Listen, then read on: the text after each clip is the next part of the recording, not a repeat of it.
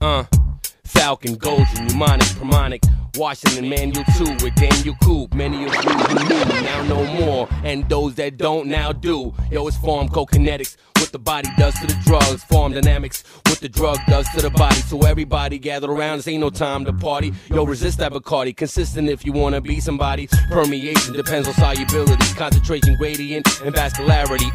Make sure you read it just to get some more clarity.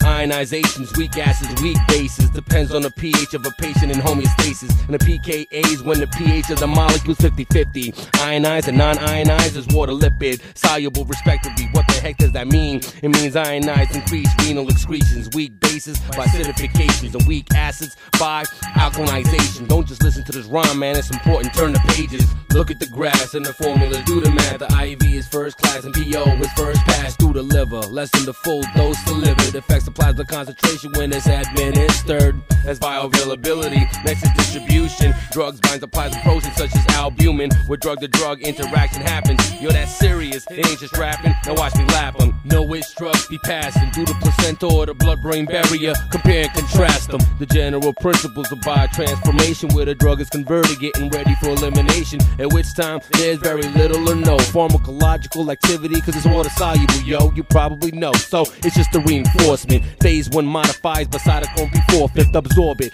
let it come to you, don't just force it. Hydrolysis by water molecules are important. Esterases and amidases for bond breakers. MAOs are a form of non-microsomal oxidation and conjugation. Well, that is phase 2. There's 4 types of memorizing that I'll leave up to you. 2 different types of rates of elimination. Independent on plasma concentration. If you know the difference between 0 and first order, there's 0 tolerance. If you get drunk and get pulled over, the fastest way from point A to B, walking a straight line. Only a constant amount eliminated over time. He who stays on his P's and Q's is below. Phenytoin, ethanol, aspirins are zeros. No fixed half-life, V-max is saturated. But most drugs are first order, it's eliminated, directly proportional to plasma levels. Now refresh yourself with a warm cup of basic trouble.